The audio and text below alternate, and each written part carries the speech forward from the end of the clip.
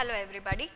So today let us study about the second chapter in class 12 biology, that is sexual reproduction in flowering plants. Okay, so our second chapter, sexual reproduction in flowering plants. First, plants ಅಂದರೆ ನಮಗೆಲ್ಲರಿಗೂ ಗೊತ್ತೇ ಇದೆ.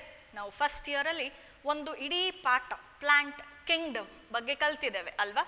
So plant Kingdom ಅಂತ ಬಂದಾಗ we know that plant Kingdom includes algae, bryophytes, pteridophytes, gymnosperms and angiosperms. Alva?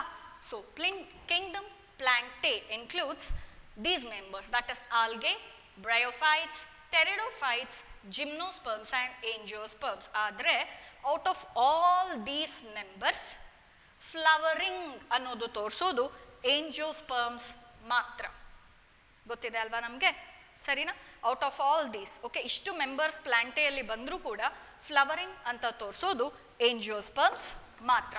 So in this chapter we are studying only regarding ಏಂಜಿಯೋಸ್ಪರ್ಮ್ಸ್ ಅಂತ ನೆನಪಿರಬೇಕು ನಿಮಗೆ. Okay, we are studying sexual reproduction only in ಏಂಜಿಯೋಸ್ಪರ್ಮ್ಸ್ ಮಾತ್ರ. Fine. So ಏಂಜಿಯೋಸ್ಪರ್ಮ್ಸ್ produces this structure called as flower. Okay, ಫ್ಲವರನ್ನು produce ಮಾಡುತ್ತೆ. ಫಸ್ಟಿಗೆ ನಾವು ಒಂದು common man ಆಗಿ ಯೋಚನೆ ಮಾಡೋಣ. ಫ್ಲವರ್ ಅಂತ ಹೇಳಿದ್ರೆ, as a common man flower is a fascinating organ for us. ಹೌದು ತಾನೆ? ಒಂದು ಅದ್ಭುತ ಸ್ಟ್ರಕ್ಚರ್ ಅದು ಗಿಡದಲ್ಲಿ. ಗಿಡ ತುಂಬ ಚೆನ್ನಾಗಿ ಕಾಣಲಿಕ್ಕೆ ಕಾರಣನೇ ಅದು ಬಿಡುವಂತಹ ಹೂಗಳು. So we C around us many types of flowers with different colors, with different types of petals and their shapes and sizes also. Howdu taane? So, as a common man, flowers share a very special place in the lives of a human being anta namge gottide. So ನಾವು ಹುಟ್ಟಿದಾಗ, okay, ಹುಟ್ಟಿದ ಮೇಲೆ ಸ್ವಲ್ಪ ದಿನಕ್ಕೆ ನಮ್ಮಲ್ಲಿ naming ceremony ಅಥವಾ ನಾಮಕರಣ ಅಂತ ಏನು ಮಾಡ್ತಾರೆ, ಆವಾಗ ಕೂಡ ಆ ಕ್ರೇಡಲ್ ಡೆಕೋರೇಷನ್ಗೆ ನಮ್ಮಲ್ಲಿ ಏನು ಯೂಸ್ ಮಾಡ್ತಾರೆ, ಫ್ಲವರ್ಸನ್ನು ಹಾಕಿ ಕ್ರೇಡಲ್ ಡೆಕೋರೇಟ್ ಮಾಡ್ತಾರೆ. ಹೌದು ತಾನೆ? ಅದಾದಮೇಲೆ ನಮ್ಮಲ್ಲಿ ಬರುವಂತಹ ಪ್ರತಿ ಬರ್ಡೇಸಲ್ಲಿ ಫ್ಲವರ್ ಡೆಕೋರೇಷನ್ಸನ್ನು ಮಾಡಿಸ್ತಾರೆ. ಅದಾದಮೇಲೆ when it comes to other functions also, like marriage ceremonies ಆಗಿರಬಹುದು. ಹೌದು ಅಲ್ವಾ? ಎಂಥ ದೊಡ್ಡ ಮ್ಯಾರೇಜ್ ಅಥವಾ ಒಂದು ಚಿಕ್ಕ ಸೆರೆಮನಿ ಮ್ಯಾರೇಜ್ ಆಗಿದ್ರೂ ಕೂಡ, okay, we use this garlands. Without garlands, Indian weddings are incomplete anta gottide, and garlands are made up only of flowers anta namge gottide. Haudu tane? Apart from that, to express our love, haudu, ಆಮೇಲೆ to express our gratitude, okay. Also last ಗೆ ಯಾರಾದರೂ ತೀರ್ಕೊಂಡ್ರು ಕೂಡ ಅವರನ್ನು ನೋಡಲಿಕ್ಕೆ ಹೋದಾಗ we take flowers along with us. So as a common man, flowers play a very important role in expressing our feelings or gratitude. Now, let us think about flowers as a botanist. Okay, as a botanist, flowers na importance ಏನು ಅಂತ ಈ chapter ಅಲ್ಲಿ ಕಲಿತಾ ಹೋಗೋಣ. Now, flower ಅಂತ ಹೇಳಿದ್ರೆ for a botanist, it is a structural and embryological marvel ಅಂತ ಕರಿತೇವೆ. So it is a structural and embryological marvel, adbhuta, and also it is the site of sexual reproduction. So flower is the site of sexual reproduction for us as a botanist. Now, last classes alli, last chapter alli ನಾನು ನಿಮಗೆ ಹೇಳಿದ್ದೇನೆ, when it comes to sexual reproduction, sexual reproduction na ತೋರಿಸುವಂಥ organisms, they have different phases in their life cycle ಅಂತ ನಾವು ಕಲ್ತಿದ್ದೇವೆ. So first phases vegetative ಅಥವಾ juvenile face, ಆಮೇಲೆ ಬರೋದು reproductive face, ಆಮೇಲೆ ಸೆನೆಸೆನ್ಸ್ ಅಂತ ಹೇಳಿದ್ದೇನಲ್ವಾ.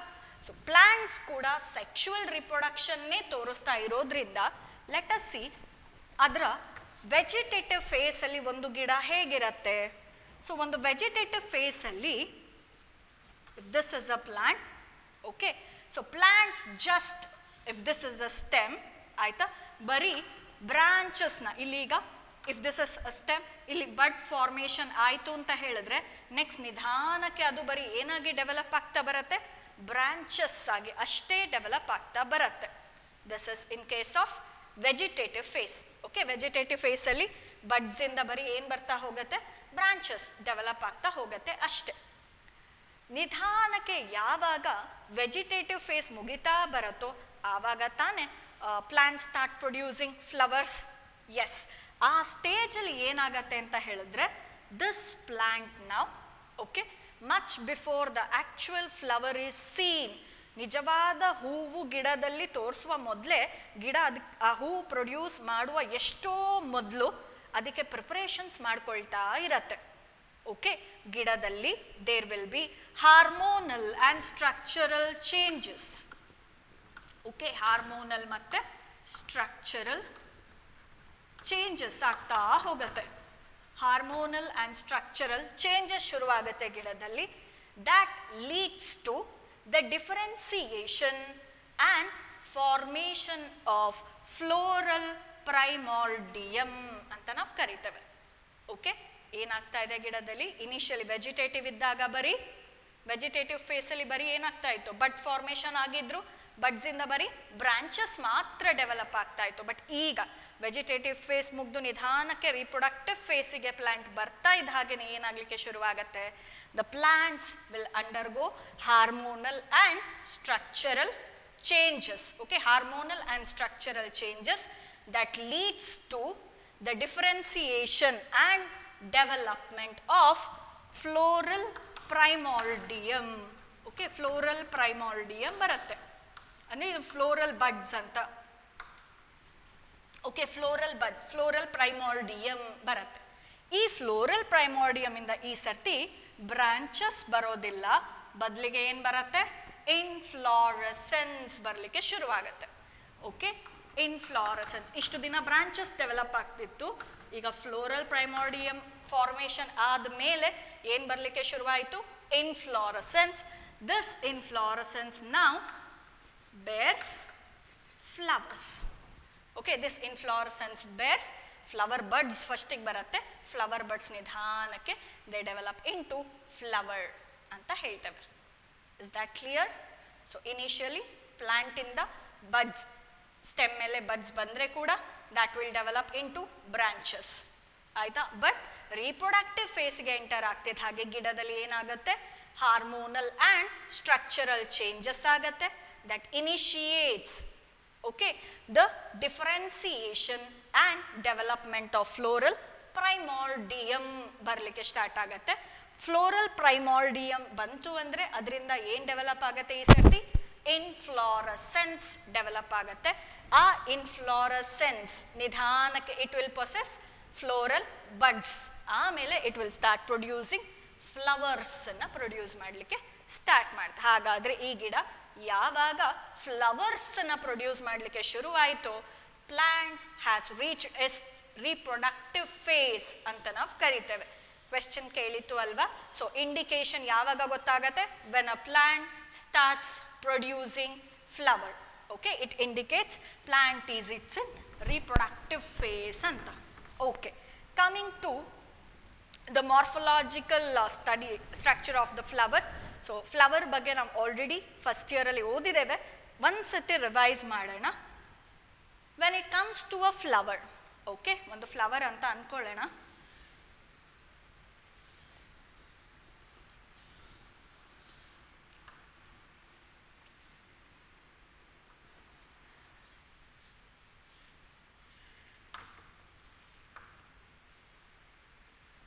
ಹೀಗೆ ಅಂತ, ಓಕೆ, ಹೀಗೆ ಕಾಣಿಸಿದ್ರೆ I know this is a stock ಅಥವಾ ಪೆಡಿಸಲ್ ಅಂತ ನಾವು ಅದನ್ನು ಕರಿತೇವೆ, the stock of the flower.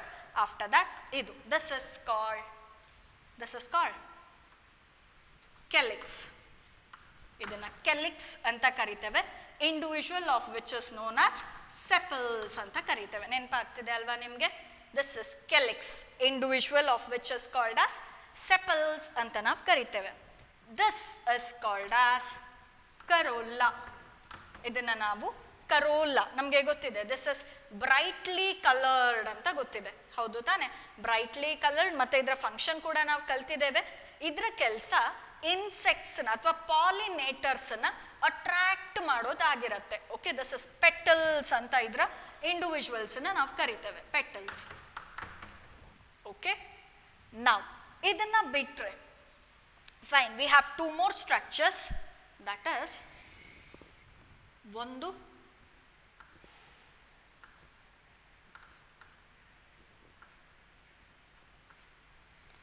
this is the male reproductive part of a flower, androecium ಅಥವಾ ಸಿಂಗಲ್, ಇದರಲ್ಲಿ ಸಿಂಗಲ್ ಯೂನಿಟ್ಸ್ ಅನ್ನ ನಾವು ಸ್ಟೇಮನ್ಸ್ ಅಂತ ಕರಿತೇವೆ ಅಲ್ವಾ?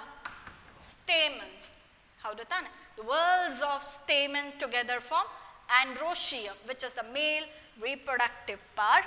And now we have this stigma. ಇಲ್ಲಿ ಒಳಗಡೆ we have this style, ಇಲ್ಲಿ ಕೆಳಗಡೆ we have this ovary ಅಂತ ಕರಿತೇವೆ. This together forms gynoecium.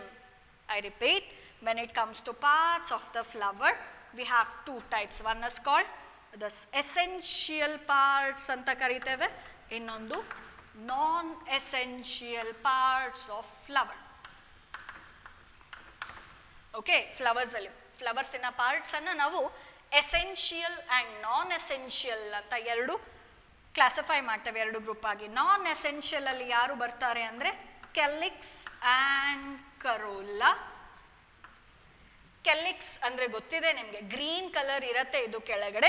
Individual of ಕೆಲಿಕ್ಸ್ is called as sepals ಅಂತ. ಫ್ಲವರ್ ಬಡ್ ಕಂಡೀಷನ್ ಅಲ್ಲಿ ಇದ್ದಾಗ ಅದನ್ನ ಕವರ್ ಮಾಡೋದು ಯಾರ ಕೆಲಸ? ಅದಕ್ಕೆ ಪ್ರೊಟೆಕ್ಷನ್ ಅನ್ನ ಕೊಡೋದು. ಫ್ಲವರ್ ಬಡ್ ಕಂಡೀಷನ್ ಅಲ್ಲಿ ಇದ್ದಾಗ ಅದಕ್ಕೆ ಪ್ರೊಟೆಕ್ಷನ್ ಅನ್ನ ಕೊಡೋ ಕೆಲಸ ಯಾರ್ದು? ಕೆಲಿಕ್ಸ್. ಕೆಲಿಕ್ಸ್ ಇಂದು ಸೆಪಲ್ಸ್. ಕರೋಲಾ ಬ್ರೈಟ್ಲಿ ಕಲರ್ಡ್, ಇದರ ಕೆಲಸ ಪಾಲಿನೇಟರ್ಸ್ ಅನ್ನ ಏನ್ ಮಾಡೋದು? ಅಟ್ರಾಕ್ಟ್ ಮಾಡೋದು. ಆಯ್ತಾ?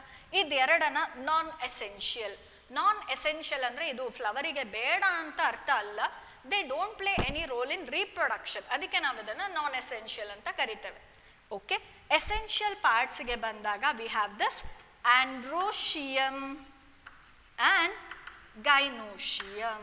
ಓಕೆ, ಎಸೆನ್ಷಿಯಲ್ ಪಾರ್ಟ್ಸ್ಗೆ ಬಂದಾಗ ವಿ ಹ್ಯಾವ್ ಆಂಡ್ರೋಶಿಯಂ ಆ್ಯಂಡ್ ಗೈನೋಶಿಯಂ ಅಂತ ಹೇಳ್ತೇವೆ. ಆಂಡ್ರೋಶಿಯಂ, ಓಕೆ, ವರ್ಲ್ಸ್ ಆಫ್ ಸ್ಟೇಮನ್ಸ್ ಅಥವಾ ಬಂಡಲ್ಸ್ ಆಫ್ ಸ್ಟೇಮನ್ಸ್ ಟುಗೆದರ್ ನಾವು ಆಂಡ್ರೋಶಿಯಂ, ಇದು male reproductive part of a flower ಅಂತ ಕರಿತೇವೆ. ಗೈನೋಶಿಯಂ ಯಾವ್ದ್ಯಾವುದು? ಸ್ಟಿಗ್ಮಾ, ಸ್ಟೈಲ್ ಆ್ಯಂಡ್ ಓವರಿ ಅಲ್ವಾ? ಇಂಡಿವಿಜುವಲ್ನ ನಾವೇನಂತ ಕರಿತೇವೆ? ಕಾರ್ಪಲ್ಸ್ ಅಂತ ಕರಿತೇವೆ. ಸೊ ಕಾರ್ಪಲ್ಸ್, ಇಲ್ಲಿ ಸ್ಟೇಮನ್. ಎಸ್, ಇದು ಎರಡು ಪಾರ್ಟ್ಸ್ ಇದೆಯಲ್ಲ, they play a very important role in reproduction in flowering plants. So ಇದೆರಡನ್ನ essential parts ಅಂತ ನಾವು ಕರಿತೇವೆ. Which one? Androecium, the male reproductive part of a flower, and gynoecium, the female reproductive part of a flower. Okay na? So in this class, let us concentrate only on the male reproductive part of a flower, the androecium.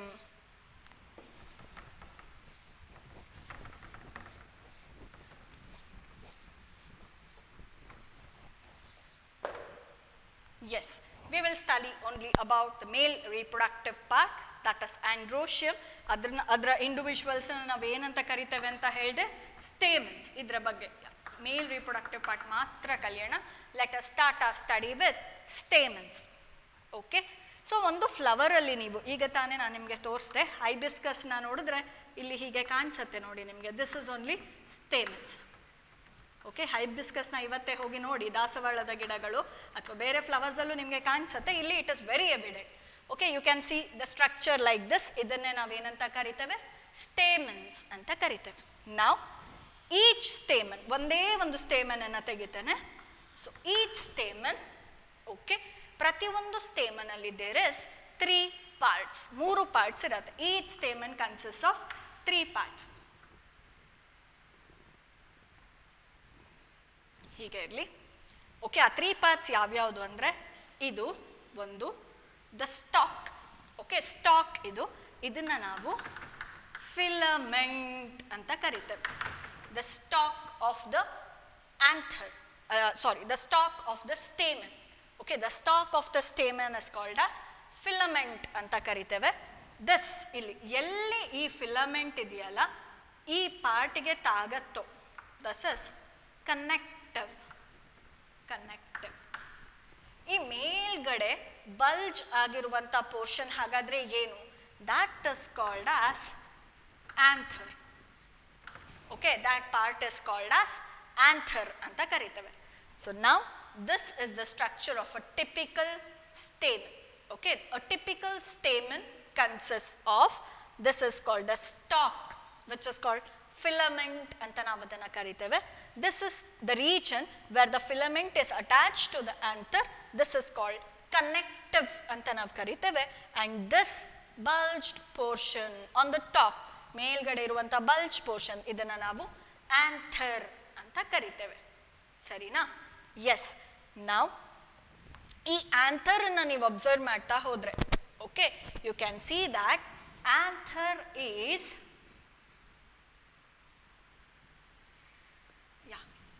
ಏನ್ ಕಾಣಿಸ್ತಾ ಇದೆ ನನಗೆ? Anther is ಬೈಲೋಬ್ಡ್ ಅಂತ ಗೊತ್ತಾಗ್ತಾ ಇದೆ.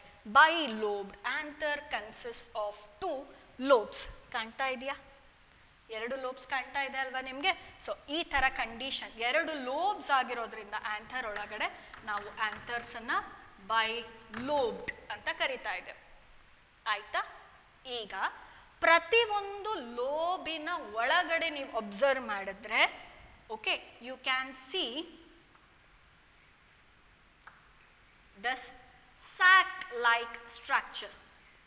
Okay, ಪ್ರತಿಯೊಂದು ಲೋಬಿನ ಒಳಗಡೆ ನೀವು ಅಬ್ಸರ್ವ್ ಮಾಡಿದ್ರೆ ನಿಮ್ಗೆ ಏನು ಕಾಣಿಸುತ್ತೆ? Sack like structure. ಸೊ ಈ ಸ್ಯಾಕ್ ಲೈಕ್ ಸ್ಟ್ರಕ್ಚರ್ಸ್ ಇದನ್ನ ಆಕ್ಚುಲಿ ಥೆಕಾ ಅಂತ ಕರೀತಾರೆ. ಓಕೆ, ಆಕ್ಚುಲಿ ಸ್ಯಾಕ್ ಲೈಕ್ ಸ್ಟ್ರಕ್ಚರ್ಸ್ನ ಥೆಕಾ ಅಂತ. ಆದರೆ ಪ್ರತಿ ಒಂದು ಲೋಬಲ್ಲಿ 2 ಇರೋದ್ರಿಂದ, ಒಂದು ಆಂಥರ್ ಲೋಬ್ ಒಳಗಡೆ 2 ಥೆಕಾಸ್ ಪ್ರೆಸೆಂಟ್ ಆಗಿರೋದ್ರಿಂದ ಈ ಕಂಡೀಷನ್ ಅನ್ನ ಡೈಥೆಕಸ್ ಅಂತ ಕರೀತಾರೆ. Okay, dithecus condition. Theca is nothing but sac shaped structure. Okay, sac like structure. ಚೀಲದ ತರಹದ ಸ್ಟ್ರಕ್ಚರ್ ಇದು ಥೆಕಾಸ್. ಸೊ ಈಗ this is the structure of a anther. Okay, stamen. ಸರಿ, ಆಂಡ್ರೋಶಿಯಮಿನ ಪ್ರತಿ ವರ್ಲಿಗೂ ಏನಂತ ಕರೀತಾರೆ? ಒಂದೊಂದು ಸಿಂಗಲ್ ಯೂನಿಟ್ಸ್ಗೆ ಸ್ಟೇಮನ್ ಅಂತ ಕರೀತಾರೆ. ಒಂದು ಸ್ಟೇಮನ್ ಅನ್ನ ತೆಗೆದು ನಿಮಗೆ ತೋರಿಸ್ತಾ ಇದ್ದೇನೆ. Each stamen consist of 3 parts. ಇದು ಸ್ಟಾಕ್, ಅದನ್ನ ಫಿಲಮೆಂಟ್ ಅಂತ ಕರಿತೇವೆ. ಆ ಫಿಲಮೆಂಟ್ ಇಲ್ಲಿ ಆಂಥರ್ಗೆ ಎಲ್ಲಿ ಜಾಯಿನ್ ಮಾಡಲಿಕ್ಕೆ ಹೆಲ್ಪ್ ಮಾಡಿದೆಯಲ್ಲ ಆ ರೀಜನ್ ಅದು ಕನೆಕ್ಟಿವ್. ಇಲ್ಲಿ ಮೇಲ್ಗಡೆ ಟಿಪ್ ಅಲ್ಲಿ ಬಲ್ಜ್ ಆಗಿರೋ ಪೋರ್ಷನ್ ಇದೆಯಲ್ಲ ಇದನ್ನ ಏನಂತ ಕರಿತೇವೆ? ಆಂಥರ್ ಅಂತ ನಾವು ಕರಿತೇವೆ. ಈ ಆಂಥರ್ ಇದೆಯಲ್ಲ, ಆಂಥರ್ ಅಲ್ಲಿ ವಿ ಕ್ಯಾನ್ ಸಿ 2 ಲೋಬ್ಸ್ ನಿಮಗೆ ತುಂಬಾ ಕ್ಲಿಯರ್ ಆಗಿ ಕಾಣಿಸ್ತಾ ಇದೆ. ಸೊ ಪ್ರತಿ ಆಂಥರ್ ಅಲ್ಲಿ majority of the angiosperms in anther they are ಬೈಲೋಬ್ಡ್. 2 lobes present ಆಗಿರುತ್ತೆ.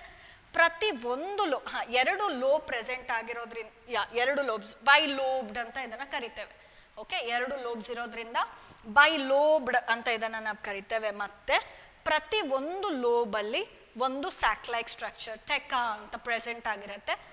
ಒಂದು ಲೋಬಲ್ಲಿ 2 ಈ ಥರ ಸ್ಯಾಕ್ ಲೈಕ್ ಸ್ಟ್ರಕ್ಚರ್ ಇರೋದ್ರಿಂದ ಡೈಥೆಕಸ್. ಸೊ ಆಂಥರ್ ಇಸ್ ಬೈಲೋಬ್ಡ್, 2 ಲೋಬ್ಸ್ ಇದೆ, ಪ್ರತಿ ಲೋಬಲ್ಲಿ 2 ಥೆಕಾಸ್ ಇದೆ. ಡೈಥೆಕಸ್ ಅಂತ ನಾವು ಈ ಕಂಡೀಷನ್ ಅನ್ನ ಕರಿತೇವೆ. ಸರಿನಾ? ಓಕೆ, ಈಗ ಈ ಸ್ಟೇಮೆನ್ಸ್, ಓಕೆ, ಕೆಳಗಡೆ ಯಾವುದಕ್ಕೆ ಜಾಯಿನ್ ಆಗಿರತ್ತೆ ಅಂತ ನಮ್ಗೆ ಮೇಲ್ಗಡೆ ನನಗೆ ಗೊತ್ತಿದೆ, ಫಿಲಮೆಂಟ್ನ ಮೇಲ್ಗಡೆ ಆಂಥರ್ ಪ್ರೆಸೆಂಟ್ ಆಗಿರುತ್ತೆ.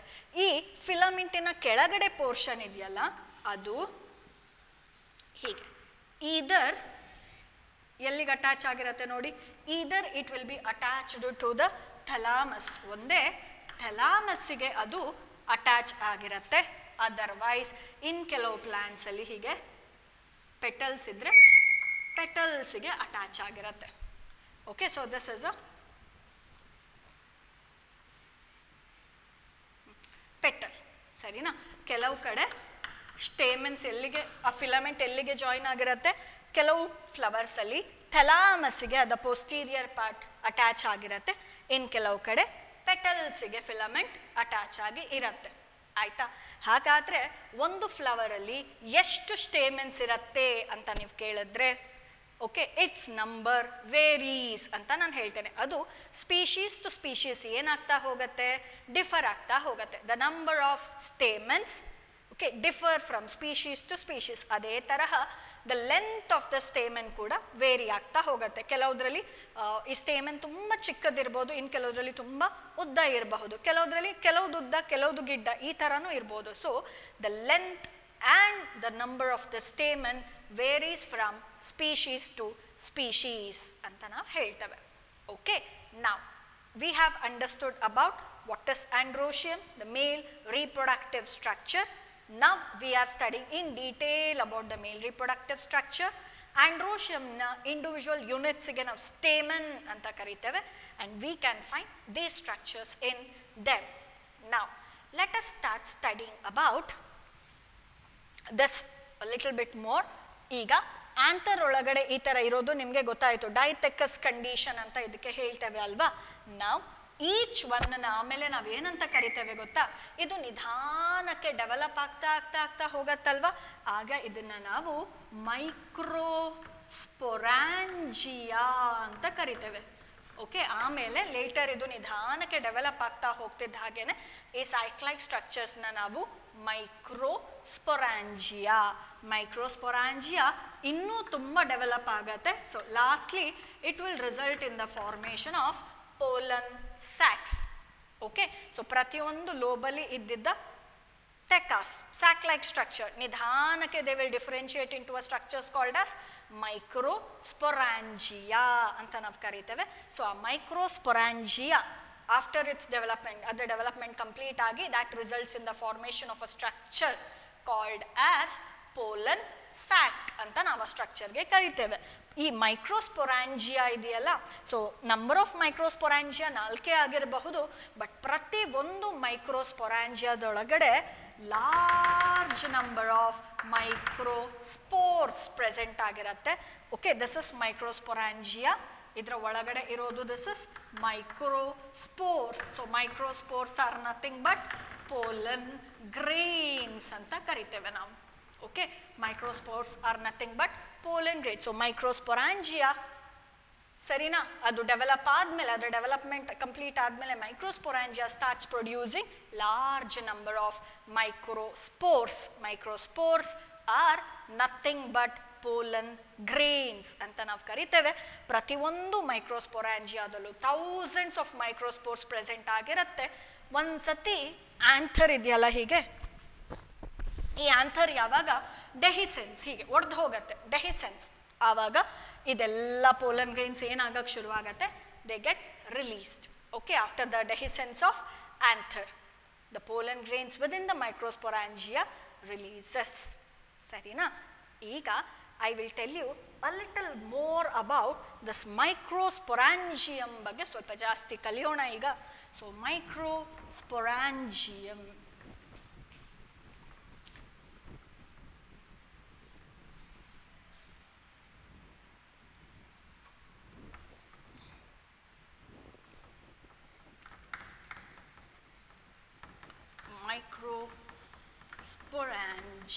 ಅಥವಾ ಮೈಕ್ರೋಸ್ಪೊರಾಂಜಿಯಾ ಅಂತಲೂ ನಾವು ಇದನ್ನು ಕರಿಬಹುದು. ಆಯಿತಾ, ಇನ್ನು ಟ್ರಾನ್ಸ್ವರ್ಸ್ ಸೆಕ್ಷನ್ ಆಫ್ ಟಿಪಿಕಲ್ ಮೈಕ್ರೋಸ್ಪೊರಾಂಜಿಯಂ. ಆಯಿತಾ, ಹೇಗೆ ಕಾಣಿಸುತ್ತೆ ನೋಡೋಣ. ಈಗ ಇದು ಆಂಥರ್ ಅಂತ ನಾನು ಹೇಳಿದೆ ಅಲ್ವಾ ನಿಮಗೆ, ಬೈಲೋಬ್ ಇದರೊಳಗಡೆ ಹೀಗೆ ಅಲ್ವಾ. ಈಗ ನಾನೇನು ಮಾಡ್ತಾ ಇದ್ದೇನೆ, ಇದರ ಸೆಕ್ಷನ್ ಹೀಗೆ ತೆಗೆದಾಗ ಹೇಗೆ ಕಾಣಿಸುತ್ತೆ ಅಂತ ನೋಡೋಣ. ಸೆಕ್ಷನ್ ತೆಗೆದಾಗ, ಓಕೆ, ಸೆಕ್ಷನ್ ತೆಗೆದಾಗ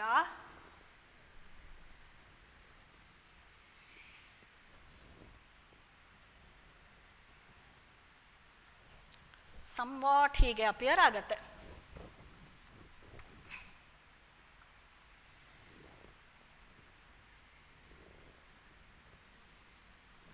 ಹೀಗೆ, ಓಕೆ, ಆಂಥರ್. ಓಕೆ, ಟ್ರಾನ್ಸ್ವರ್ಸ್ ಸೆಕ್ಷನನ್ನು ತೆಗೆದಾಗ ನಮಗೆ ಹೀಗೆ ಕಾಣಿಸುತ್ತೆ. ಓಕೆ, ಮೈಕ್ರೋಸ್ಪೊರಾಂಜಿಯಾ ಈ ಥರ ಕಾಣಿಸುತ್ತೆ ನಮಗೆ ಆಂಥರ್ನ ಸೆಕ್ಷನ್ ತೆಗೆದಾಗ. ಸೊ ಐ ಟೋಲ್ಡ್ ಯು ಬೈಲೋಬ್ಡ್ ಅಂದರೆ ಹೀಗೆ ಅಲ್ವಾ, 2 ಲೋಬ್ಸ್ ಇದೆ ಅಂತ ಆಯ್ತಲ್ವಾ. ಸೊ 2 ಲೋಬ್ಸಲ್ಲಿ ಏನಾಗಿರತ್ತೆ ಅಂತ ಹೇಳಿದೆ, ಈ ಕಾರ್ನರ್ಸಲ್ಲಿ ವಿ ಕ್ಯಾನ್ ಫೈಂಡ್ ದಿಸ್ ಮೈಕ್ರೋಸ್ಪೊರಾಂಜಿಯಮ್ ನಮಗೆ ಈ ಕಾರ್ನರ್ಸಲ್ಲಿ ಕಾಣಿಸುತ್ತೆ.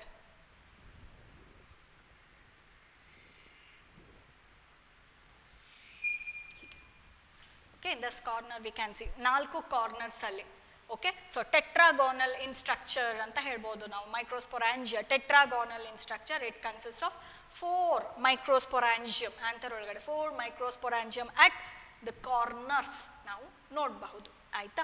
So when it comes to ಮೈಕ್ರೋಸ್ಪೊರಾಂಜಿಯಮ್, this is ಮೈಕ್ರೋಸ್ಪೊರಾಂಜಿಯಮ್ ಅಂತ ನಾನು ನಿಮಗೆ ಹೇಳಿದ್ದೇನೆ. When it comes to, okay, ಇದನ್ನು ನೋಡ್ತಾ ಇರ್ಬೇಕಾದ್ರೆ ನಮ್ಗೆ ಏನು ಕಾಣಿಸುತ್ತೆ ಅಂದರೆ, ದೇ ಹ್ಯಾವ್ 4 ಪ್ರೊಟೆಕ್ಟಿವ್ ವಾಲ್ಸ್ ಅಂತ ನೆನ್ಪಿಟ್ಕೋಬೇಕು. Okay, each ಮೈಕ್ರೋಸ್ಪೊರಾಂಜಿಯಮ್ has 4 protective walls present ಆಗಿರುತ್ತೆ. So first one is this.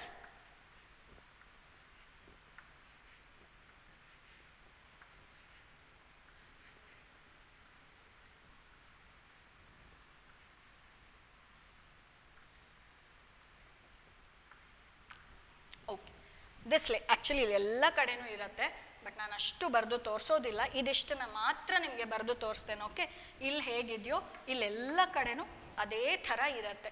ನಾನು ಒಂದು ಸೈಡನ್ನು ಮಾತ್ರ ನಿಮಗೆ ತೋರಿಸ್ತಾ ಇದ್ದೇನೆ. Okay, so this is outer most layer. ಆಯಿತಾ?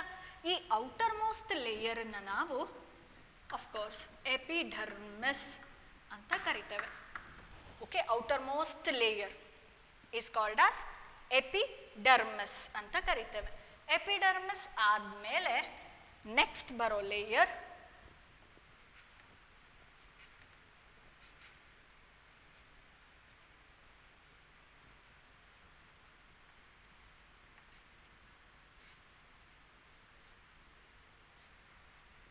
This layer. ಓಕೆ, ಎಪಿಡರ್ಮಿಸ್ ಆದಮೇಲೆ ಬಂದಿರುವ ಸೆಕೆಂಡ್ ಲೇಯರ್ನ ಎಂಡೋಥೀಶಿಯಮ್ ಅಂತ ಕರಿತೇವೆ. Okay, after epidermis it is ಎಂಡೋಥೀಶಿಯಮ್. Second layer ಆಗಿರುತ್ತೆ ಇದು.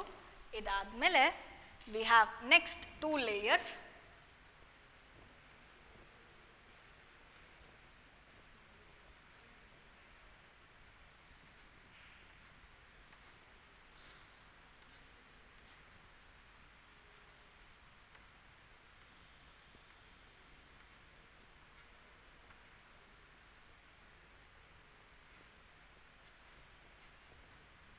Okay, next layer is called as idana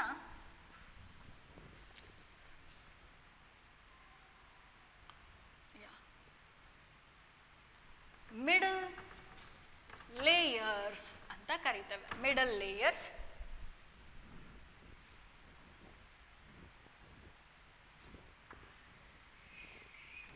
Next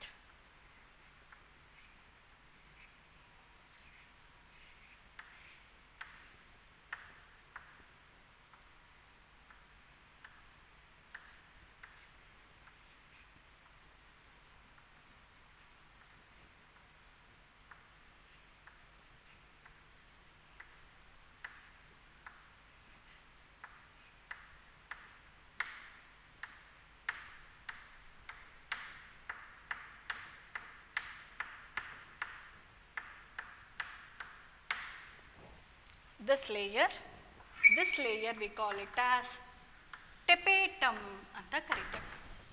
Okay, so each microsporangium is surrounded by 4 layers. Okay, 4 layers irutte each microsporangium na sutta. First, the outermost layer is said to be epidermis anta ನಾವು ಕರಿತೇವೆ.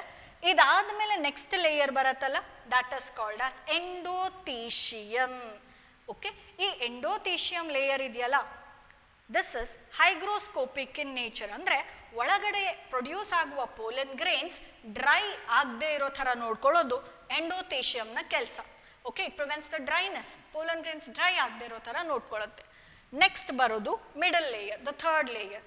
ಈ epidermis, next layer ಎಂಡೋಥೀಶಿಯಮ್, ಅದಾದಮೇಲೆ ಬರೋ middle layers ಇದೆಯಲ್ಲ, ಈ 3 ಲೇಯರ್ಸಿನ ಕೆಲಸ ಏನು ಅಂತ ನೀವು ಕೇಳಿದ್ರೆ it is protective in function ಅಂತ ಹೇಳ್ತೇವೆ. ಓಕೆ, ಈ 3 ಲೇಯರ್ಸ್ ಎಪಿಡರ್ಮಿಸ್, ಎಂಡೋಥೀಶಿಯಮ್ ಮತ್ತು ಮಿಡಲ್ ಲೇಯರ್, ಈ 3 ಲೇಯರ್ಸಿನ ಕೆಲಸ ಏನು ಅಂದರೆ they are protective in function ಅಷ್ಟು ಮಾತ್ರ ಅಲ್ಲ, ದೇ ಆಲ್ಸೋ ಹೆಲ್ಪ್ ಇನ್ ಡೆಹಿಸೆನ್ಸ್. ಅಂದರೆ ಇಲ್ಲಿ ಪೋಲನ್ ಗ್ರೈನ್ ಪ್ರೊಡಕ್ಷನ್ ಆದ ಮೇಲೆ ಇವ್ರು ಏನಾಗಬೇಕು, ರಪ್ಚರ್ ಆಗಬೇಕು. ಆಗ ಮಾತ್ರ ಪೋಲನ್ ಗ್ರೈನ್ಸ್ ಹೊರಗಡೆ ಹೋಗಲಿಕ್ಕೆ ಸಾಧ್ಯ ಅಲ್ವಾ. ಸೊ ಆ ರಪ್ಚರ್, ಆ ಡೆಹಿಸೆನ್ಸ್ ಆಗಬೇಕಲ್ವಾ ಅಂತ ಅದಕ್ಕೆ ಹೆಲ್ಪ್ ಮಾಡೋದು ಕೂಡ 3 layers, epidermis, ಎಂಡೋಥೀಶಿಯಮ್ and middle layers. So each ಸ್ಪೊರಾಂಜಿಯಮ್ is surrounded by 4 layers, epidermis, endothecium and middle layers. These 3 layers are protective in function and they help in dehiscence. Okay, dehiscence of pollen grains. Next, ಇನ್ನೊಂದು layer ಬಗ್ಗೆ ನಾನು ನಿಮ್ಮ ಹತ್ರ ಹೇಳಿಲ್ಲ, the 4th layer which is called tapetum ಅಂತ ನಾವು ಕರೀತೇವೆ. tapetum.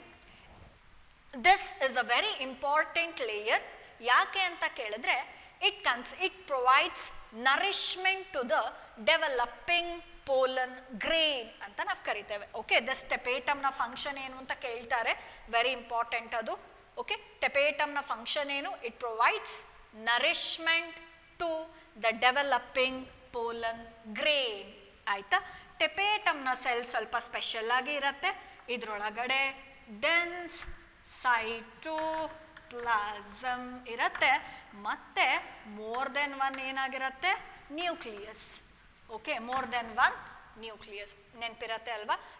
What is the function of ಟೆಪೇಟಮ್ ಅಂತ ಅಥವಾ what happens if ಮೈಕ್ರೋಸ್ಪೊರಾಂಜಿಯಾ is not surrounded by ಟೆಪೇಟಮ್ ಅಂತೆಲ್ಲ ಕೇಳಿದ್ರೆ ಯು ವಿಲ್ ರೈಟ್ ಟೆಪೇಟಮ್ನ ಫಂಕ್ಷನ್ ಏನು, it provides nourishment for the developing pollen grains. Okay, the cells, each cell of tapetum has dense cytoplasm and more than 1 nucleus present ಆಗಿ ಇರುತ್ತೆ ಅಂತ ನಿಮಗೆ ನೆನಪಾಗತ್ತೆ. ಆಯ್ತಾ. ಈಗ ಟೆಪೇಟಮ್ ಆದಮೇಲೆ, ಸಾರಿ ದಿಸ್ ವುಡ್ ಬಿ ಟೆಪೇಟಮ್. ಟೆಪೇಟಮ್ ಆದಮೇಲೆ ಇಲ್ಲಿ ಒಳಗಡೆ okay there are cells which are homogeneous. Okay, ಒಳಗಡೆ ಇರುವಂಥ ಸೆಲ್ಸ್ ಏನಾಗಿರುತ್ತೆ, they are homogeneous cells. Homogeneous ಅಂದರೆ ನೋಡಲಿಕ್ಕೆ ಒಂದೇ ಥರ ಇರುವಂತಹ cells and they are compactly arranged ಅಂತ ಹೇಳ್ತೇವೆ. ಕಾಂಪ್ಯಾಕ್ಟ್ಲಿ ಅರೇಂಜ್ಡ್ ಅಂದರೆ ಏನು ಗೊತ್ತಾ, so this layer would be ಟೆಪೇಟಮ್. ಇದರ ಒಳಗಡೆ ಬಗ್ಗೆ ಮಾತಾಡ್ತಾ ಇದ್ದೇನೆ ನಾನೀಗ. ಓಕೆ, ಈ ಲೇಯರ್ ಮಾತ್ರ ಟೆಪೇಟಮ್. ಇದರ ಒಳಗಡೆ ಇರುವಂಥ ಸೆಲ್ಸ್, ಇದರ ಒಳಗಡೆ ಇರುವಂಥ ಸೆಲ್ಸ್ ಹೇಗಿರುತ್ತೆ, they will be compactly arrange, ತುಂಬ ಹತ್ರ ಸೆಲ್ಸ್ ಪ್ರೆಸೆಂಟ್ ಆಗಿರುತ್ತೆ. ಮತ್ತೆ ದೇ ಆರ್ ಹೋಮೋಜೀನಸ್ ಅಂತ ಕರಿತೇವೆ.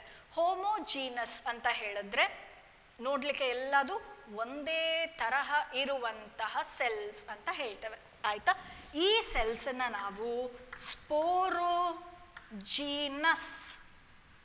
ಟಿಶ್ಯೂ ಅಂತ ಕರಿತೇವೆ. ಓಕೆ, ಈ ಸೆಲ್ಸ್ನ ಏನಂತ ಕರಿತೀರಾ ನೀವು, they are called as ಸ್ಪೋರೋಜೀನಸ್ tissues ಅಂತ ಕರಿತೀರ. ಆಯ್ತಾ. ಸೊ ಈ ಥರ ಟಿಶ್ಯೂ ನಿಮಗೆ ಯಾವಾಗ ಕಾಣಿಸುತ್ತೆ ಗೊತ್ತಾ, only when the anther is Young. Anther Young ಇದ್ದಾಗ ಮಾತ್ರ ನಿಮಗೆ ಈ ಥರ ಸ್ಪೋರೋಜೀನಸ್ ಟಿಶ್ಯೂ ಕಾಣಿಸುತ್ತೆ. Is that clear? So we are talking about the structure of ಮೈಕ್ರೋಸ್ಪೊರಾಂಜಿಯಮ್ structure ಬಗ್ಗೆ ಹೇಳ್ತಾ ಇದ್ದೇನೆ. ಹೊರಗಡೆ 3 layers, epidermis, ಎಂಡೋಥೀಶಿಯಮ್, ಟೆಪೇಟಮ್ 3, sorry epidermis, ಎಂಡೋಥೀಶಿಯಮ್, middle layers which are protective in function. ಆಮೇಲೆ ಬರುವ layer ಟೆಪೇಟಮ್, giving nourishment to the developing pollen grains. ಈ ಲೇಯರ್ನ ಒಳಗಡೆ ಮಧ್ಯದಲ್ಲಿ, okay, ಮೈಕ್ರೋಸ್ಪೊರಾಂಜಿಯಮ್ನ ಮಧ್ಯದಲ್ಲಿ ಆಂಥರ್ ಯಂಗ್ ಇರಬೇಕಾದ್ರೆ we can find compactly arrange, ತುಂಬ ಹತ್ರ ಇರುವಂತಹ ಹೋಮೋಜೀನಸ್, ಒಂದೇ ತರಹ ಇರುವಂತಹ ಸೆಲ್ಸ್.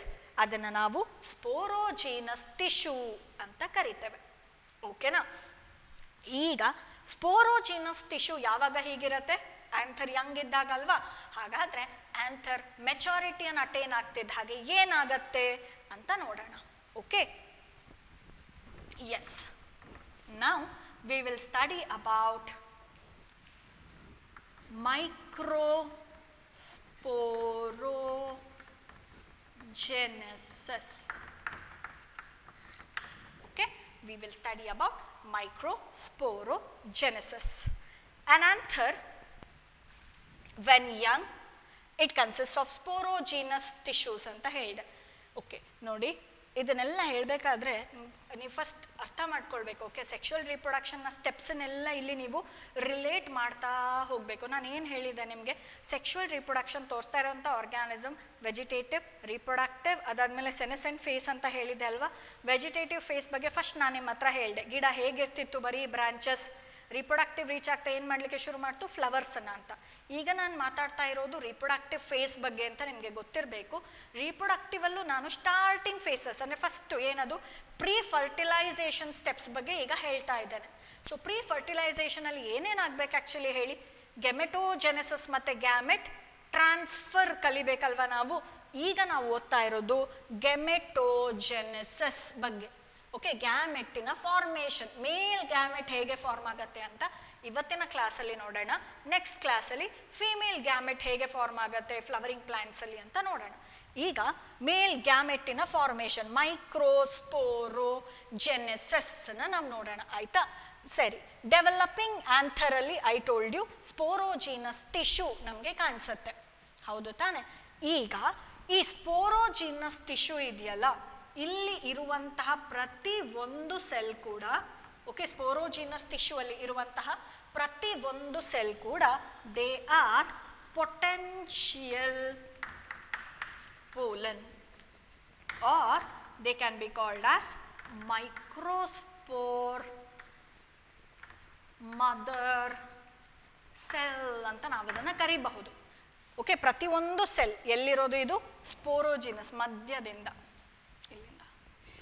ಓಕೆ, ಇಲ್ಲಿ ಮಧ್ಯದಿಂದ. ಈಗ ಆಂಥರ್ ಏನಾಗ್ತಾ ಇದೆ, ನಿಧಾನಕ್ಕೆ ಆಂಥರ್ ಡೆವಲಪ್ ಆಗ್ತಾ ಇದೆ. ಓಕೆ, ಡೆವಲಪ್ ಆಗ್ತಿದ್ದ ಹಾಗೆ ಏನಾಗುತ್ತೆ, ಇಲ್ಲಿ ಪ್ರತಿಯೊಂದು ಸ್ಪೋರೋಜಿನಸ್ ಸೆಲ್ ಇವಾಗ ಏನಿದೆಯಲ್ಲ ಇಲ್ಲಿ ದೇ ಆರ್ ಪೊಟೆನ್ಷಿಯಲ್ ಪೋಲನ್, ಅಥವಾ ಇದನ್ನು ಮೈಕ್ರೋಸ್ಪೋರ್ ಮದರ್ ಸೆಲ್ ಅಂತ ನಾವು ಕರಿಬೋದು. ಯಾಕೆ ಹೀಗೆ, ಇಲ್ಲಿ ಕೂಡ ಅಷ್ಟೇ ಪ್ರೀವಿಯಸ್ ಚಾಪ್ಟರ್ ಸ್ವಲ್ಪ ನೆನ್ಪು ಮಾಡ್ಕೊಳ್ಳಿ. I told you that sexual reproduction ತೋರಿಸುವಂಥ organisms ಅಲ್ಲಿ ಏನು ಫಾರ್ಮೇಷನ್ ಆಗಬೇಕು, ಗ್ಯಾಮೆಟ್ಸ್ ಅಲ್ವಾ. ಗ್ಯಾಮೆಟ್ಸ್ ಆರ್ ಆಲ್ವೇಸ್ ಹ್ಯಾಪ್ಲಾಯ್ಡ್ ಅಂತ ಹೇಳಿದ್ದೆ ಅಲ್ವಾ, ಹೌದು. ದೋ ದ ಪೇರೆಂಟ್ ಏನಾಗಿರ್ಬೋದು, ಡಿಪ್ಲಾಯ್ಡ್ ಆದರೂ ಆಗಿರಬಹುದು, ಹ್ಯಾಪ್ಲಾಯ್ಡ್ ಆದರೂ ಆಗಿರ್ಬೋದು. In case of plants, okay, ಎಂಜಿಯೋಸ್ಪರ್ಮ್ಸಲ್ಲಿ plant body is diploid.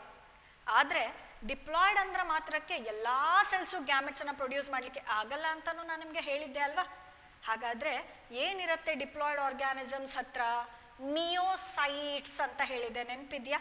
Specialised cells which will undergo meiosis and produce gametes ಅಂತ ಹೇಳಿದೆ ಅಲ್ವಾ. ಗಿಡಗಳಲ್ಲಿ ದಿಸ್ ಸೆಲ್ಸ್ ಆರ್ ಮಿಯೋಸೈಟ್ಸ್.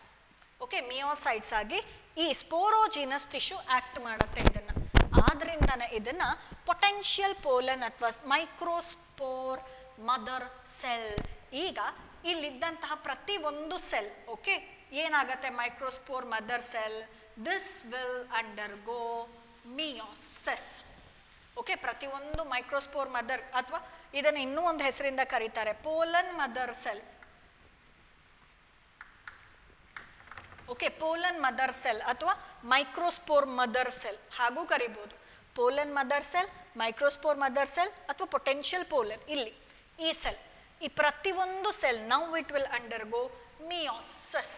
ಓಕೆ, ಒಂದ್ಸರ್ತಿ ಮಿಯೋಸಿಸ್ ಆದರೆ ಎಷ್ಟು ಸೆಲ್ಸ್ ಫಾರ್ಮೇಷನ್ ಆಗುತ್ತೆ ನೆನಪಿದೆಯಾ. ಮಿಯೋಸಿಸ್ ರಿಡಕ್ಷನ್ ಡಿವಿಷನ್, ಈಗ ಏನಾಗ್ತಾ ಇದೆ 2n ಇಂದ n ಆಗಬೇಕಲ್ವಾ.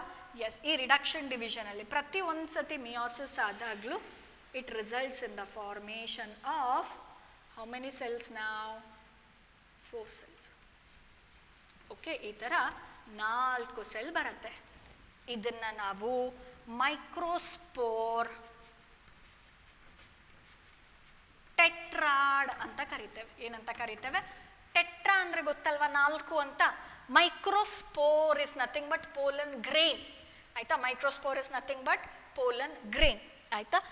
ಈಗ ಮೈಕ್ರೋಸ್ಪೋರ್ ಮದರ್ ಸೆಲ್ ಇದು, ಅಥವಾ pollen mother cell, this has now undergone meiosis. ಇಲ್ಲಿ ಈ cells they will undergo meiosis ಆಗಿ that has resulted in the formation of 4 cells. 4 cell formation ಆಗುತ್ತೆ. ಈ 4 ಸೆಲ್ ಕೂಡ ಇನಿಷಿಯಲ್ ಸ್ಟೇಜಸ್ ಅಲ್ಲಿ ಜೊತೆಗೆ ಒಂದಕ್ಕೊಂದು ಅಂಟುಕೊಂಡಿರತ್ತೆ. ಓಕೆ, ಇನಿಷಿಯಲ್ ಸ್ಟೇಜಸ್ ಅಲ್ಲಿ ಸ್ಟಾರ್ಟಿಂಗ್ ಅಲ್ಲಿ ಏನಾಗ್ತಾ ಹೋಗುತ್ತೆ, ನಾಲ್ಕು ಕೂಡ ಮೈಕ್ರೋಸ್ಪೋರ್ಸ್ ಜೊತೆಗೆ ಅಂಟ್ಕೊಂಡೇ ಇರತ್ತೆ, ಆದ್ರಿಂದ ಇದನ್ನ ಮೈಕ್ರೋಸ್ಪೋರ್ ಟೆಟ್ರಾಡ್ ಅಂತ ನಾವು ಕರಿತೇವೆ. ನಿಧಾನಕ್ಕೆ ಆಂಥರ್ ಮೆಚುರಿಟಿಯನ್ನು ಅಟೈನ್ ಮಾಡಿ ಮಾಡಿ ಡೆಹಿಸೆನ್ಸ್ಗೆ ಟೈಮ್ ಆಗತ್ತಲ್ಲ, ಈ ಡೆಹಿಸೆನ್ಸ್ ಇಲ್ಲಿ ಏನಾಗತ್ತೆ ಅಂತ ಹೇಳಿದೆ, ಒಡೆಯತ್ತೆ, ರಪ್ಚರ್ ಆಗತ್ತೆ. ಆಗ ಆಂಥರ್ ಬಿಕಮ್ಸ್ ಡ್ರೈ. ಆಂಥರ್ ಯಾವಾಗ ಡ್ರೈ ಆಗ್ತಾ ಹೋಗತ್ತೋ ಈ ಸೆಲ್ಗಳು ಒಂದರಿಂದ ಒಂದು ಏನಾಗಕ್ಕೆ ಸ್ಟಾರ್ಟ್ ಆಗತ್ತೆ, ಈಗ ದೂರ ಆಗಲಿಕ್ಕೆ ಸ್ಟಾರ್ಟ್ ಆಗತ್ತೆ. They come away from each other. ಓಕೆನಾ? ಯಾವಾಗ anther dry ಆಗತ್ತೋ, okay, microspore tetrad ಈ ಥರ 4 ಸೆಲ್ಲಿನ ಒಟ್ಟಿಗೆ ಇದೆ ಅಲ್ವಾ, cluster of cell ಆಗಿತ್ತಲ್ವಾ, these cluster of cells, okay, they get separated from each other. ಯಾವಾಗ? When the anther attains maturity, dry ಆಗ್ತಾ ಹೋಗುತ್ತೆ ಆಂಥರ್, ಆಗ 4 ಸೆಲ್ಸ್ ಒಂದರಿಂದ ಒಂದು ಬೇರೆ ಆಗ್ತಾ ಹೋಗುತ್ತೆ. ಈಗ ಇದು ಎಲ್ಲದು ಏನಾಗಿ ಡೆವಲಪ್ ಆಗ್ತಾ ಹೋಗುತ್ತೆ, ದಿಸ್ ಇಸ್ ಪೋಲನ್ ಗ್ರೇನ್ ಆಗಿ ಡೆವಲಪ್ ಆಗುತ್ತೆ. ಈ ಪ್ರತಿಯೊಂದು ಕೂಡ ಪೋಲನ್ ಗ್ರೇನ್, ಅಥವಾ ನೀವು ಇದನ್ನು ಏನು ಅಂತಾನು ಕರಿಬೋದು, ಮೈಕ್ರೋಸ್ಪೋರ್ ಅಂದ್ರೂ ಒಂದೇ, ಪೋಲನ್ ಗ್ರೇನ್ ಅಂದ್ರೂ ಒಂದೇ. ಓಕೆ, ಪೋಲನ್ ಗ್ರೇನ್ ಅಥವಾ ಮೈಕ್ರೋಸ್ಪೋರ್, ಮೈಕ್ರೋಸ್ಪೋರ್ ಅಥವಾ ಪೋಲನ್ ಗ್ರೇನ್ ಆಗಿ ಈ ಪ್ರತಿಯೊಂದು ಕೂಡ ಈಗ ಡೆವಲಪ್ ಆಗ್ತಾ ಹೋಗುತ್ತೆ. ಈಗ ನಾವೇನು ಕಲ್ತ್ವಿ, ಪೋಲನ್ ಗ್ರೇನ್ಸ್ ಹೇಗೆ ಫಾರ್ಮೇಷನ್ ಆಯಿತು, ಮೈಕ್ರೋಸ್ಪೋರೋ ಜೆನೆಸಿಸ್. ಜೆನೆಸಿಸ್ ಅಂದರೆ we know formation, microspore, pollen grain. So what is ಮೈಕ್ರೋಸ್ಪೋರೋಜೆನೆಸಿಸ್? The process of production of microspore. ಯಾರು ಮಾಡಿದ್ರು? ಬೈ ಪೋಲನ್ ಮದರ್ ಸೆಲ್ ಅಥವಾ spore mother microspore mother cell. ಹೇಗೆ? Through meiosis. Process ಬರೀಲೇಬೇಕಲ್ವಾ? Through meiosis. I repeat, what is ಮೈಕ್ರೋಸ್ಪೋರೋಜೆನೆಸಿಸ್ ಅಂತ ಕೇಳಿದ್ರೆ, the process of production of microspore by microspore mother cell through meiosis is called microsporogenesis. So ನನಗೆ ಅರ್ಥ ಆಗಿದೆ. This is ಸ್ಪೋರೋಜಿನಸ್ tissue. ಇಲ್ಲಿರುವ ಒಂದೊಂದು ಸೆಲ್ಲನ್ನು ನಾವು pollen mother cell ಅಥವಾ microspore mother cell ಅಥವಾ ಪೊಟೆನ್ಷಿಯಲ್ ಪೋಲನ್ ಅಂತ ಕರಿತೇವೆ. ಆ ಸೆಲ್ಸಿಗೆ ಮಾತ್ರ ಮಿಯೋಸಿಸ್ ಆಗುವ ಎಬಿಲಿಟಿ ಇರುತ್ತೆ. These cells will now undergo meiosis. ಪ್ರತಿ ಒಂದು ಸತಿ ಮಿಯೋಸಿಸ್ ಆದಾಗಲೂ 4 ಸೆಲ್ಸ್ ಫಾರ್ಮೇಷನ್ ಆಗಬೇಕು, ಆಗಿದೆ. ಪ್ರೊಡಕ್ಷನ್ ಆಗಿರುವ 4 ಸೆಲ್ಸ್ ಕೂಡ ಅಟ್ಯಾಚ್ ಆಗಿರುತ್ತೆ ಒಂದಕ್ಕೊಂದು, ಕ್ಲಸ್ಟರ್ ಆಫ್ ಸೆಲ್ಸ್, 4 ಒಟ್ಟಿಗೆ ಕ್ಲಸ್ಟರ್ ಸೆಲ್ಸ್ ಕಾಣಿಸುತ್ತೆ ನಮಗೆ. ಆದ್ರಿಂದನೇ ಇದನ್ನು ಮೈಕ್ರೋಸ್ಪೋರ್ ಟೆಟ್ರಾಡ್ ಅಂತ ನಾವು ಕರಿತೇವೆ. ಯಾವಾಗ ಆಂಥರ್ ಮೆಚೂರ್ ಆಗುತ್ತೋ, ಡೆಹಿಸೆನ್ಸ್ ಆಗುತ್ತಲ್ಲ ಆ ಟೈಮಲ್ಲಿ ಆಂಥರ್ ಡ್ರೈ ಆಗ್ತಾ ಹೋಗುತ್ತೆ. ಡ್ರೈ ಆದಾಗ ಈ 4 cells they get separated from each other. ಈಗ ನಾವಿದನ್ನು ಪೋಲನ್ ಗ್ರೇನ್, ಮೈಕ್ರೋಸ್ಪೋರ್ ಅಂತ ಕರಿತೇವೆ. Is that clear? Yes. Now we will study about pollen grain ನ ಬಗ್ಗೆ ಕಲಿಯೋಣ.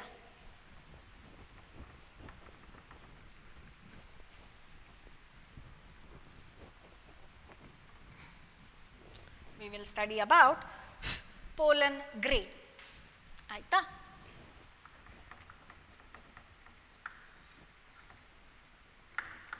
Pollen grain. Now, so pollen grains ಏನು ಅಂತ ನೀವು ಕೇಳಿದ್ರೆ, this is a male gametophyte ಅಂತ ಕರಿತೇವೆ. ಗೆಮೆಟೋಫೈಟ್ ಅಂದರೆ ಯಾರು? ಗ್ಯಾಮೆಟ್ಸನ್ನು ಕ್ಯಾರಿ ಮಾಡೋರೇ ಗೆಮೆಟೋಫೈಟ್ಸ್ ಅಲ್ವಾ? ಗ್ಯಾಮೆಟ್ಸ್ ಯಾರ ಹತ್ರ ಇರುತ್ತೆ, ಯಾವ ಸ್ಟ್ರಕ್ಚರ್ ಒಳಗಡೆ ಗ್ಯಾಮೆಟ್ಸ್ ಇರುತ್ತೆ, ಅವರು ಗೆಮೆಟೋಫೈಟ್ಸ್, ಹೌದಲ್ವಾ? ಸೊ ಇಲ್ಲಿ pollen grain is a mail gametophyte ಅಂತ ಹೇಳ್ತೇವೆ ನಾವು. ಮೇಲ್ ಗೆಮೆಟೋಫೈಟ್ ಇದು, ಅರ್ಥ ಆಯ್ತಾ? ಸೊ ಮೇಲ್ ಗೆಮೆಟೋಫೈಟ್ ಪೋಲನ್ ಗ್ರೇನ್ ಹೇಗಿರುತ್ತೆ? ಫಸ್ಟ್ ಥಿಂಗ್, ಪ್ರತಿಯೊಂದು pollen grain it has an outer most layer. ಈಗ ನಾವಿದನ್ನು ಪೋಲನ್ ಗ್ರೇನ್ ಒಂದೊಂದೇ ಕಲಿತಾ ಹೋಗೋಣ. ಸ್ಟ್ರಕ್ಚರ್ ಪೋಲನ್ ಗ್ರೇನ್ ಇದು ಔಟರ್ ಮೋಸ್ಟ್ ಸ್ಟ್ರಕ್ಚರ್ ಅಂತ ಅಂದ್ಕೊಳ್ಳೋಣ.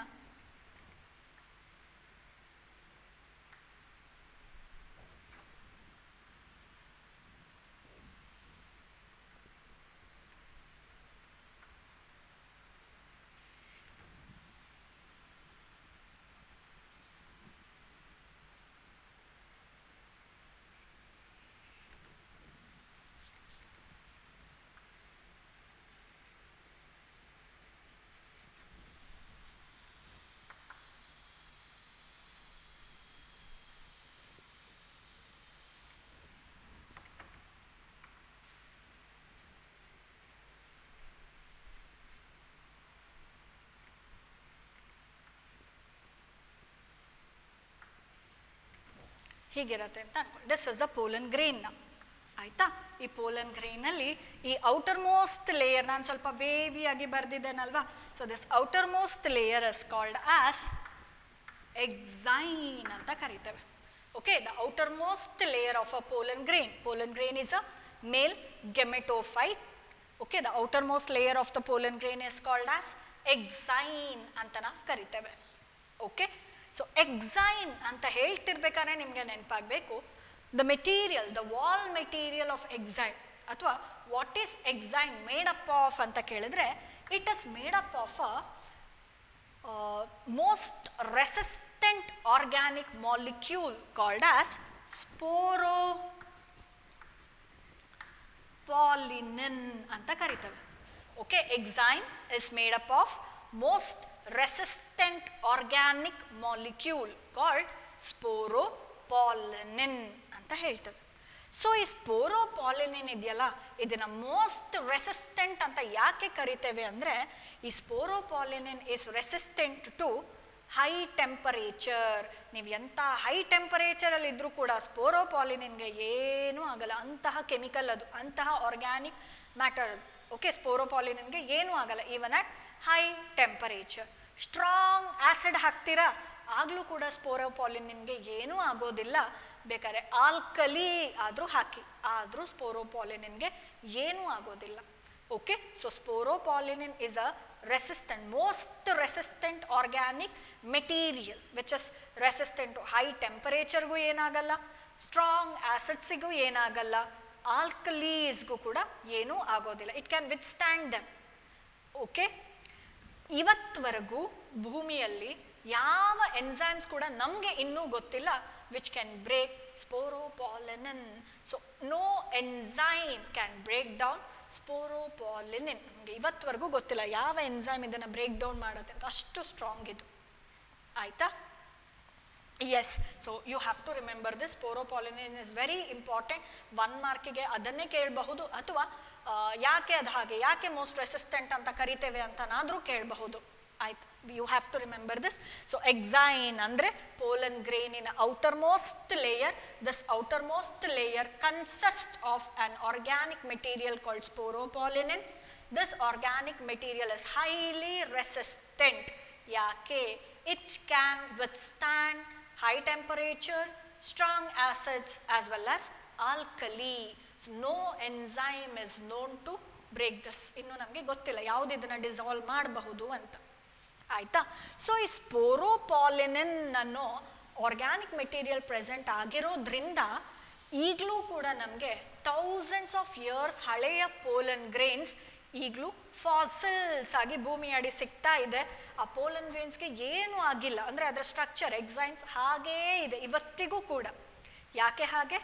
ಯಾಕೆಂದರೆ ಇಲ್ಲಿ ಡಿಗ್ರೇಡ್ ಆಗದೆ ಇರುವಂಥ ಸ್ಪೋರೋಪಾಲಿನಿನ್ ಇದೆಯಲ್ಲ, ಹಾಗಾಗಿ ಥೌಸಂಡ್ಸ್ ಆಫ್ ಇಯರ್ಸ್ ಹಳೇದು pollen grains, they are found as fossils. ಆಯಿತಾ? ಇವತ್ತಿಗೂ ಕೂಡ ನಮಗೆ ಭೂಮಿಯ ಅಡಿಗೆ ಸಿಗ್ತಾ ಇದೆ ಫಾಸಿಲ್ಸ್ ಆಗಿ, ಏನೂ ಆಗದೆ ಹಾಗೆ ಇಂಟ್ಯಾಕ್ಟ್ ಆಗಿರೋ ಎಕ್ಸೈನ್ಸ್ನ ನಾವಲ್ಲಿ ನೋಡಬಹುದು. ಫೈನ್. ಈಗ ಈ ಪೋಲನ್ ಗ್ರೇನ್ನಲ್ಲಿ ಔಟರ್ ಮೋಸ್ಟ್ ಲೇಯರ್ ಸ್ಪೋರೋಪಾಲಿನಿನ್ ಇದೆಯಲ್ಲ, ಕೆಲವು ಕಡೆ ಈ ಸ್ಪೋರೋಪಾಲಿನಿನ್ ಅನ್ನುವ ಕೆಮಿಕಲ್ ಆಬ್ಸೆಂಟ್ ಆಗಿರುತ್ತೆ. V cannot C the presence. ಇಲ್ಲಿ ನೋಡಿ, ಇಲ್ಲಿಲ್ಲ ಅಲ್ವಾ? ಇಲ್ಲಿ ಈ ಜಾಗವನ್ನು ನಾವು ಜರ್ಮ್ ಪೋರ್ ಅಂತ ಕರಿತೇವೆ. Okay, the place where ಸ್ಪೋರೋಪಾಲಿನಿನ್ is not found. Okay, ಎಕ್ಸೈನಿನ ಕೆಲವು ಜಾಗಗಳಲ್ಲಿ, ಎಕ್ಸೈನಿನ ಕೆಲವು ಕಡೆಗಳಲ್ಲಿ the wall material is not found, wall material ಇಲ್ಲ ಅಂತ ಜಾಗಗಳನ್ನು ಜರ್ಮ್ ಪೋರ್ ಅಂತ ನಾವು ಕರಿತೇವೆ, ಜರ್ಮ್ ಪೋರ್. ನೆಕ್ಸ್ಟ್, ಸೊ ಈ ಲೇಯರ್ ಡಿಸ್ಕಂಟಿನ್ಯೂಸ್ ಅಂತ ಹೇಳಬಹುದಲ್ವಾ ನಾನು, ಮಧ್ಯ ಇಲ್ಲಿ ಇಲ್ಲ ಅಲ್ಲ ಸ್ಪೋರೋಪಾಲಿನಿನ್. So this layer of pollen grain is discontinuous. ಮಧ್ಯ ಸ್ಪೋರೋಪಾಲಿನಿನ್ ಡೆಪಾಸಿಷನ್ ಇಲ್ಲ, ಆ ಜಾಗ ಜರ್ಮ್ ಪೋರ್ ಅಂತ ಗೊತ್ತಾಗಿದೆ ನನಗೆ. ಸರಿನಾ? Next layer, the second layer ನೋಡಿ, ಇದು ಯೂನಿಫಾರ್ಮ್ ಲೇಯರ್, ಒಂದೇ ಥರ. One more thing before that, ಈ ಹೊರಗಡೆ ಎಕ್ಸೈನ್ ಲೇಯರ್ ಇದೆಯಲ್ಲ, ಇದರ ಡಿಸೈನ್ಸ್ ಮತ್ತು ಪ್ಯಾಟರ್ನ್ಸ್ ಹ್ಯಾವ್ ವೈಡ್ ಎರೆ. ತುಂಬ ಒಳ್ಳೆ ತುಂಬ ಡಿಫ್ರೆಂಟ್ ಟೈಪ್ಸ್ ಆಫ್ ಡಿಸೈನ್ಸ್ ಮತ್ತು ಪ್ಯಾಟರ್ನ್ಸಿನ ಎಕ್ಸೈನ್ಸನ್ನು ನಾವು ಬೇರೆ ಬೇರೆ ಪೋಲನ್ ಗ್ರೇನ್ಸಲ್ಲಿ ನೋಡ್ತಾ ಹೋಗ್ಬೋದು. ಎಲ್ಲ ಒಂದೇ ಥರ ಇರೋದಿಲ್ಲ, okay, the designs and patterns change. Pollen species, ಬೇರೆ ಬೇರೆ ಸ್ಪೀಶೀಸಲ್ಲಿ ಎಕ್ಸೈನಿನ ಡಿಸೈನ್ ಮತ್ತು ಪ್ಯಾಟರ್ನ್ ಬೇರೆ ಬೇರೆ ಥರ ಇರುತ್ತೆ. ನೆಕ್ಸ್ಟ್ ದ ಸೆಕೆಂಡ್ ಲೇಯರ್, ಇದು ಸೆಕೆಂಡ್ ಔಟರ್ ಮೋಸ್ಟ್ ಕವರಿಂಗ್. ಇದನ್ನು ನಾವೇನಂತ ಕರಿತೇವೆ? This is called ಇಂಟೈನ್. Second layer is called as ಇಂಟೈನ್ ಅಂತ ನಾವು ಕರಿತೇವೆ. So ಇಂಟೈನ್ is a continuous layer. ಎಲ್ಲೂ ವಾಲ್ ಮೆಟೀರಿಯಲ್ ಇಲ್ಲ ಅಂತ ಇಲ್ಲ ನೋಡಿ, ಎಲ್ಲ ಕಡೆನೂ ಇದೆ. This is a continuous layer, uniform layer. ಇಂಟೈನಲ್ಲಿ ಯಾವ ಕೆಮಿಕಲ್ ಇದೆ ಅಂತ ಕೇಳಿದ್ರೆ we can write cellulose and pectin. Okay, ಇಂಟೈನಲ್ಲಿ ಇರೋದು the wall material present inside ಇಂಟೈನಸ್ cellulose ಮತ್ತು ಪೆಕ್ಟಿನ್ ಪ್ರೆಸೆಂಟ್ ಆಗಿ ಇರುತ್ತೆ. ಓಕೆ, ಇದಾದಮೇಲೆ next layer is the outermost layer of cytoplasm ಅಂತ ಹೇಳ್ತಾರೆ. The outermost layer of cytoplasm is this is plasma membrane ಅಥವಾ cell membrane. ಇದು plasma membrane ಅಥವಾ cell membrane, the outermost layer of cytoplasm. ಹಾಗಾದರೆ ಇದ್ರೊಳಗಡೆ ಎಲ್ಲ ಏನಿದೆ ಅಂತ ಗೊತ್ತಾಯ್ತಲ್ವಾ ನಿಮಗೆ? ಇದ್ರೊಳಗಡೆ ಎಲ್ಲ ಏನಿದೆ ಇವಾಗ? ಇದ್ರೊಳಗಡೆ ಎಲ್ಲ ಸೈಟೋಪ್ಲಾಸಮ್ ಇದೆ.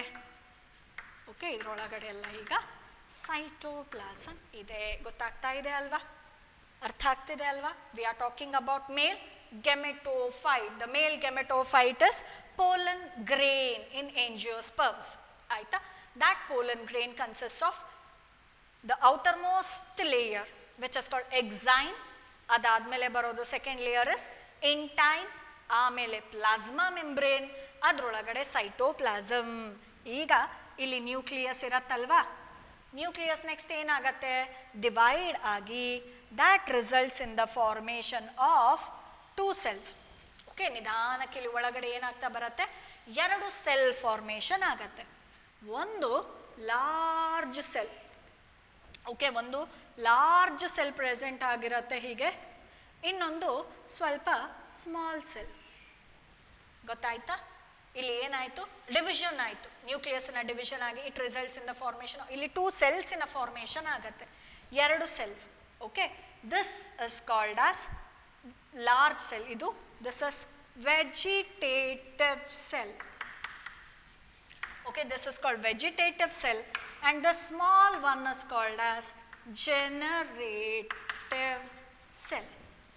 Okay, first one, ಇಲ್ಲಿ 2 ಸೆಲ್ಸ್ನ ನೀವು ಸೈಟೋಪ್ಲಾಸಮ್ ಒಳಗಡೆ ನೋಡ್ತೀರಾ. ಒಂದು sell it will be large in size. ಆ ಲಾರ್ಜ್ ಇನ್ ಸೈಜಲ್ಲಿ ಇರುವಂಥ ಸೆಲ್ಲನ್ನು ನೀವು ವೆಜಿಟೇಟಿವ್ ಸೆಲ್ ಅಂತ ಕರಿತೀರಾ. ಇನ್ನೊಂದು the cell is small in size. ಆ ಸ್ಮಾಲ್ ಇನ್ ಸೈಜ್ ಇರೋದನ್ನು ನಾವೇನಂತ ಕರಿತೇವೆ? ಜನರೇಟಿವ್ ಸೆಲ್ ಅಂತ ಕರಿತೇವೆ. ಈಗ ವೆಜಿಟೇಟಿವ್ ಸೆಲ್ನ ನೇಚರ್ ಹೇಗಿರುತ್ತೆ ಅಂದರೆ it consist of dense cytoplasm. ತುಂಬ ಸೈಟೋಪ್ಲಾಸಮ್ ಇದರೊಳಗಡೆ ಪ್ರೆಸೆಂಟ್ ಆಗಿ ಇರುತ್ತೆ. ಓಕೆ, ಮತ್ತೆ ಒಂದು ಪ್ರಾಮಿನೆಂಟ್ ನ್ಯೂಕ್ಲಿಯಸ್ ಕಾಣಿಸುತ್ತೆ ನಿಮಗೆ.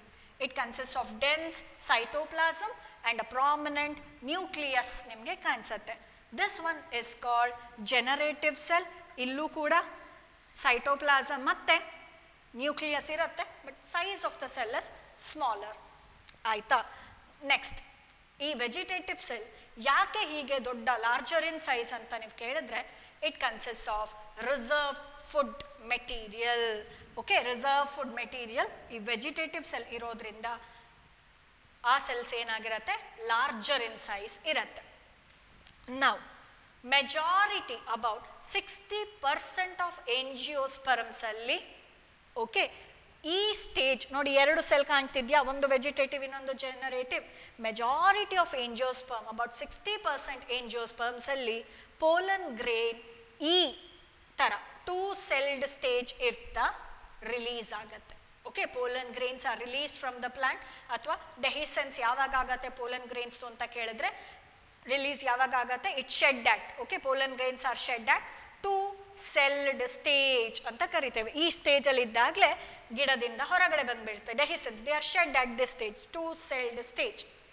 ಇನ್ನು ಕೆಲವು ಗಿಡಗಳಲ್ಲಿ ಏನಾಗತ್ತೆ? ಈ ಇದು ಬೇರೆದ್ರಲ್ಲೂ ಆಗಬೇಕು, ಬಟ್ ಕೆಲವುದು ನೆಕ್ಸ್ಟ್ ಪಾಲಿನೇಷನ್ ಆದಮೇಲೆ ಸ್ಟಿಗ್ಮಾದ ಹತ್ರ ಹೋದಾಗ ಆಗತ್ತೆ, ಕೆಲವುದ್ರಲ್ಲಿ ಬೇಗನೆ ಆಗುತ್ತೆ. ಏನಾಗುತ್ತೆ? ಈ ಜನರೇಟಿವ್ ಸೆಲ್ ಇದೆಯಲ್ಲ, ದಿಸ್ ಜನರೇಟಿವ್ ಸೆಲ್ ವಿಲ್ ನಾವ್ ಓಕೆ ಡಿವೈಡ್. ಇದು ಹೇಗಿರುತ್ತೆ ಇದರ ಶೇಪ್ ಅಂದರೆ ಸ್ಪಿಂಡಲ್ ಶೇಪ್ ಇರುತ್ತೆ. Okay generative ಸೆಲ್ಲಿನ shape spindle shape ಆಗಿರುತ್ತೆ.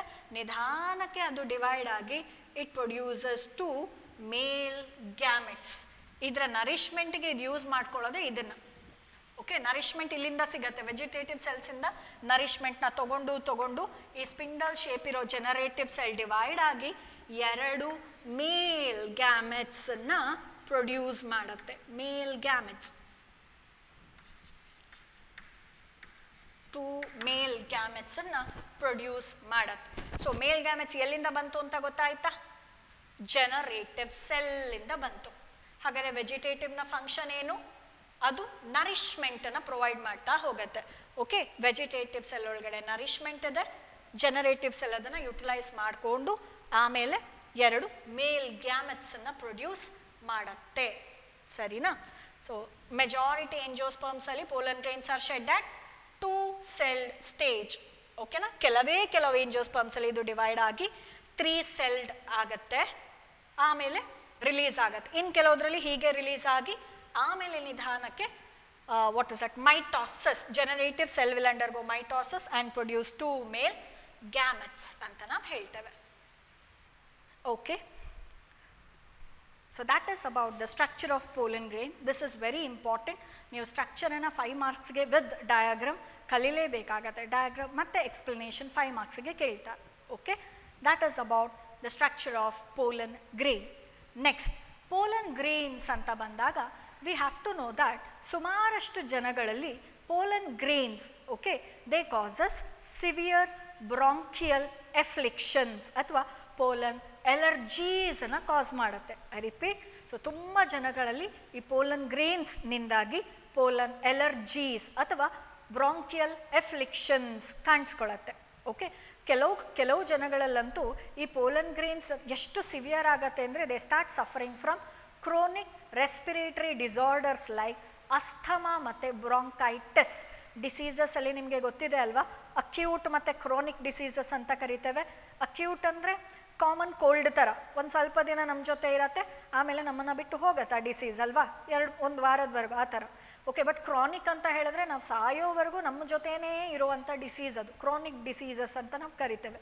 ಸೊ ಈ ಪೋಲನ್ ಎಲರ್ಜಿ ಇದೆಯಲ್ಲ, ಪೋಲನ್ ಗ್ರೇನ್ಸಿಂದ ಕೆಲವರಲ್ಲಿ ಕ್ರಾನಿಕ್ ಅಂದರೆ ಶಾಶ್ವತವಾಗಿ ರೆಸ್ಪಿರೇಟರಿ ಡಿಸಾರ್ಡರ್ಸ್ ಲೈಕ್ ಅಸ್ಥಮಾ ಮತ್ತು ಬ್ರಾಂಕೈಟಿಸ್ನ ನಾವು ನೋಡಬಹುದು. ಓಕೆ, ಸೊ ಪೋಲನ್ ಗ್ರೇನ್ಸ್ ಸುಮಾರಷ್ಟು ಜನಗಳಲ್ಲಿ ಪೋಲನ್ ಎಲರ್ಜಿಗೆ ಕಾರಣ ಆಗುತ್ತೆ. ನಿಮಗೆ ಗೊತ್ತಿರ್ಬೋದು ಕೆಲವರಿಗೆ. ಓಕೆ, ಅದೇ ಒಂದು ಪರ್ಟಿಕ್ಯುಲರ್ ಟೈಮಲ್ಲಿ ಯಾವಾಗ ಪೋಲನ್ ಗ್ರೇನ್ ಶೆಡ್ ಆಗುತ್ತೆ ಆವಾಗ ಕಣ್ಣು ರೆಡ್ ಆಗೋದಿರ್ಬೋದು ಅಥವಾ ತುಂಬ ಸ್ನೀಸಿಂಗ್ ಬರೋದು, ಈ ಥರದ್ದೆಲ್ಲ ಸಿಮ್ಟಮ್ಸನ್ನು ನಾವು ಪೋಲನ್ ಎಲರ್ಜಿ ಸಿಮ್ಟಮ್ಸನ್ನು ನೋಡಬಹುದು.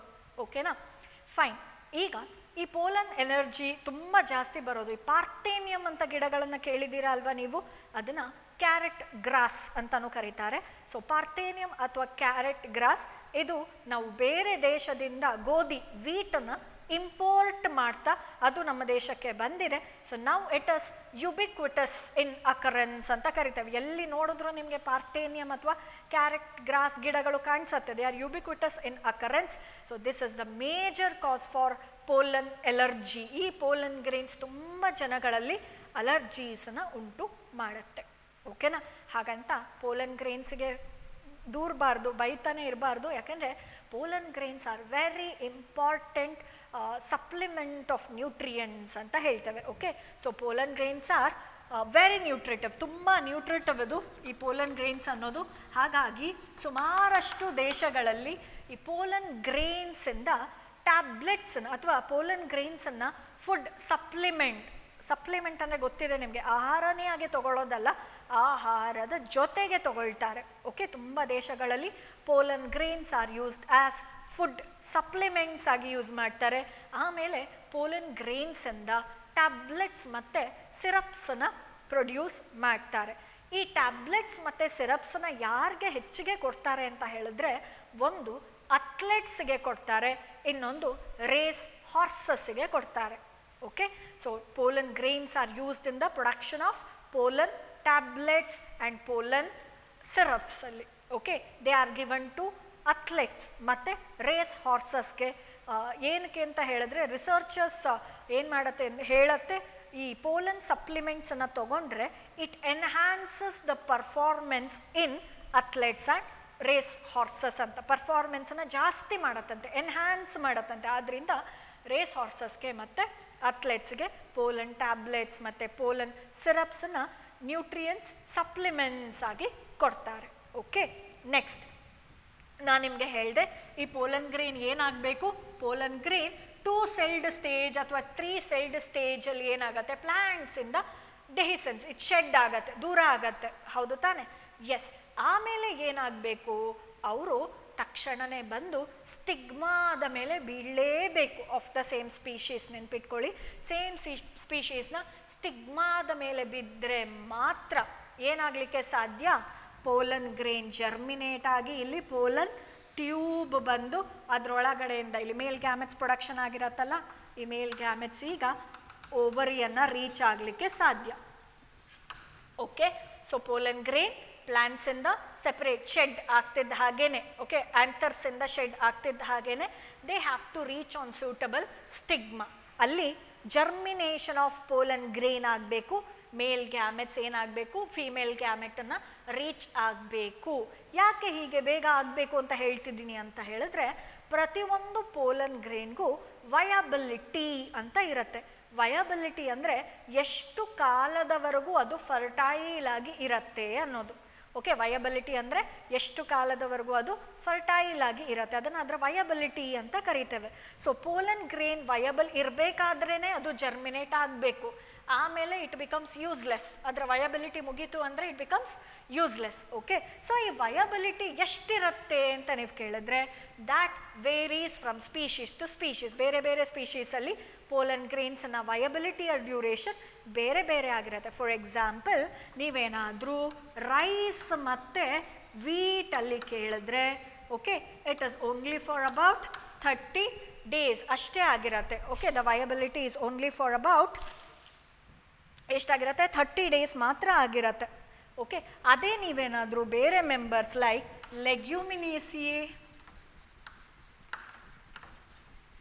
ಅಥವಾ ಸೊಲಾನೇಸಿಯೇ ಅಥವಾ ರೋಸೇಸಿಯೇ. ಓಕೆ, ಲೆಗ್ಯೂಮಿನೇಸಿಯೇ ಗೊತ್ತಿದೆ ನಮಗೆ ಯಾವುದು ಅಂತ, ಫ್ಯಾಬೇಸಿಯೇ ಅಂತ ಲಾಸ್ಟ್ ಟೈಮ್ ನಾವು ಫ್ಯಾಮಿಲಿ ಕಲ್ತಿದ್ದೇವೆ ಅಲ್ವಾ ಫಸ್ಟ್ ಇಯರಲ್ಲಿ. ಫ್ಯಾಬೇಸಿಯೇ ಅದು ಸಬ್ ಫ್ಯಾಮಿಲಿ ಆಫ್ ದಿಸ್ ಲೆಗ್ಯೂಮಿನೇಸಿಯೇ. ಆಮೇಲೆ ಸೊಲಾನೇಸಿಯಾ ಟೊಮ್ಯಾಟೊ ಬ್ರಿಂಜಾಲಿನ ಫ್ಯಾಮಿಲಿ. ರೋಸೇಸಿಯೇ ಗೊತ್ತಿದೆ ನಮಗೆ, ರೋಸಿನ ಫ್ಯಾಮಿಲಿ. ಇಲ್ಲಿ ಮಂತ್ಸ್ ಟುಗೆದರ್, ಸೊ ಕೆಲವು ತಿಂಗಳ ಕಾಲ ಪೋಲನ್ ಗ್ರೇನ್ಸ್ ವಯಬಲ್ ಆಗಿರುತ್ತೆ, ಫರ್ಟೈಲ್ ಆಗಿ ಇರುತ್ತೆ. ಸೊ ಕೆಲವು ತಿಂಗಳ ಒಳಗಡೆ ಅದು ಹೋಗಿ ಸ್ಟಿಗ್ಮಾ ಮೇಲೆ ರೀಚ್ ಆದರೆ ಸಾಕು. ಬಟ್ ವೀಟ್ ಅಥವಾ ರೈಸ್ ಪ್ಲ್ಯಾಂಟ್ಸಲ್ಲಿ, ಓಕೆ, ಅಲ್ಲಿ ಏನಾಗಬೇಕು ಅಂದರೆ ವಿದಿನ್ 30 days ಅಷ್ಟೇ ವಯಬಿಲಿಟಿ ಇರೋದು. ಅಷ್ಟರ ಒಳಗಡೆ ಅದು ಸೂಟಬಲ್ ಸ್ಟಿಗ್ಮಾದ ಮೇಲೆ ಬಿದ್ದು ಜರ್ಮಿನೇಟ್ ಆದರೆ ಮಾತ್ರ ಫರ್ಟಿಲೈಸೇಷನ್ ಇಸ್ ಪಾಸಿಬಲ್. ಆಯಿತಾ? ಸೊ ಈಗ ಏನು ಮಾಡ್ತಾರೆ ಅಂದರೆ, ಸುಮಾರಷ್ಟು ಜನ ಕೆಲವು ವಾಟ್ ಹ್ಯಾಪನ್ಸ್ ಇಸ್, ಈ pollen ಗ್ರೇನ್ಸನ್ನು, okay, it can be stored, pollen ಗ್ರೇನ್ಸನ್ನು store ಮಾಡ್ತಾರೆ. ಸೊ ಹೇಗೆ ಸ್ಟೋರ್ ಮಾಡ್ತಾರೆ ಅಂದರೆ, ಇನ್ -196 degree Celsius. This is called liquid nitrogen. Liquid nitrogen in a temperature ಅಲ್ವಾ ಇದು. ಸೊ ಲಿಕ್ವಿಡ್ ನೈಟ್ರೋಜನಲ್ಲಿ ಪೋಲನ್ ಗ್ರೇನ್ಸನ್ನು ಸ್ಟೋರ್ ಮಾಡಿ ಇಟ್ಕೊಳ್ತಾರೆ, which can be used as pollen banks ಅಂತ. Pollen banks ಅಂತ ನಾವು ಇದನ್ನು ಕರಿತೇವೆ. ಇಲ್ಲಿ ಇರುವಂಥ ಪೋಲನ್ಸನ್ನು ನೀವು ಫ್ಯೂಚರಲ್ಲಿ ಯಾವಾಗ ಬೇಕಾದರೂ ಯೂಸ್ ಮಾಡಬಹುದು. ಓಕೆ, ಸೊ ಏನಾಗುತ್ತೆ, ಪೋಲನ್ ಗ್ರೇನ್ಸನ್ನು ಸ್ಟೋರ್ ಕೂಡ ಮಾಡ್ತಾರೆ ಇನ್ ಲಿಕ್ವಿಡ್ ನೈಟ್ರೋಜನ್. ಆಗ ಇದರ ವಯಬಿಲಿಟಿ ಏನಾಗಲ್ವಾ ಅಂತ ನೀವು ಕೇಳಿದ್ರೆ, ಏನೂ ಆಗೋದಿಲ್ಲ. ಲಿಕ್ವಿಡ್ ನೈಟ್ರೋಜನಲ್ಲಿ ಇಡ್ತಿದ್ದ ಹಾಗೆ ಅದರ ಮೆಟಬಾಲಿಕ್ ಆ್ಯಕ್ಟಿವಿಟೀಸ್ ಅಲ್ಲಿಗೆ ನಿಲ್ಲೋದ್ರಿಂದ, ಓಕೆ, ವಯಬಿಲಿಟಿಗೆ ಏನೂ ಆಗೋದಿಲ್ಲ. ಸೊ ಇದನ್ನು ಈ ಥರ ಸ್ಟೋರ್ ಮಾಡೋದನ್ನು ಪೋಲನ್ ಬ್ಯಾಂಕ್ಸ್ ಅಂತ ಕರಿತಾರೆ, which can be used in future. ಸರಿನಾ? So this is about mail gametophyte pollen grain, ಅದರೊಳಗಡೆ ಹೇಗೆ ಮೇಲ್ ಗ್ಯಾಮೆಟ್ಸ್ ಪ್ರೊಡಕ್ಷನ್ ಆಯಿತು. ಸೊ ಇವತ್ತಿನ ಕ್ಲಾಸಲ್ಲಿ we have studied about the flowers and then we have studied about male reproductive structure ಆ್ಯಂಡ್ರೋಶಿಯಮ್, ಅದರ individual ಸ್ಟೇಮೆನ್ಸಲ್ಲಿ ಮತ್ತು ಆ್ಯಂಥರ್ನ section ತೆಗೆದಾಗ ಅಲ್ಲಿ ನಮಗೆ ಕಾಣಿಸೋದು 4 ಮೈಕ್ರೋಸ್ಪೊರಾಂಜಿಯಾ, ಅದರ 4 ವಾಲ್ಸ್ ನೆನ್ಪಿಟ್ಕೊಳ್ಳಿ. ಒಳಗಡೆ ಇರುವ ಸ್ಪೋರೋಜಿನಸ್ ಟಿಶ್ಯೂ ಡೆವಲಪ್ಮೆಂಟ್ ಆಗ್ತಾ ಆಗ್ತಾ it will undergo meiosis. Meiosis ಇಂದ it results in formation of a tetrad. Tetras dry ಆದಮೇಲೆ ಏನಾಗುತ್ತೆ, ಸಪ್ರೇಟ್ ಆಗುತ್ತೆ, which results in the formation of pollen grain. Pollen grain ಒಳಗಡೆ 2 ಸೆಲ್ಸ್, ವೆಜಿಟೇಟಿವ್, ಜನರೇಟಿವ್. ವೆಜಿಟೇಟಿವ್ ದೊಡ್ಡ cell, ಅದರೊಳಗಡೆ ತುಂಬ ರಿಸರ್ವ್ ಫುಡ್ ಮೆಟೀರಿಯಲ್ ಇರುತ್ತೆ. Generative ಚಿಕ್ಕ cell, okay, spindle shape cells. ಈ ಸ್ಟೇಜಲ್ಲಿ 2 ಸೆಲ್ ಸ್ಟೇಜಲ್ಲಿ ಇದ್ದಾಗ ಎಂಜಿಯೋಸ್ಪರ್ಮಿಂದ ಸಪ್ರೇಟ್ ಆಗುತ್ತೆ, ಕೆಲವುದರಲ್ಲಿ 3 ಸೆಲ್ ಸ್ಟೇಜಿಗೆ. ಸೊ ಆಮೇಲೆ ಏನಾಗಬೇಕು ಅಂದರೆ generative cell should undergo mitosis and produce 2 mail gametes.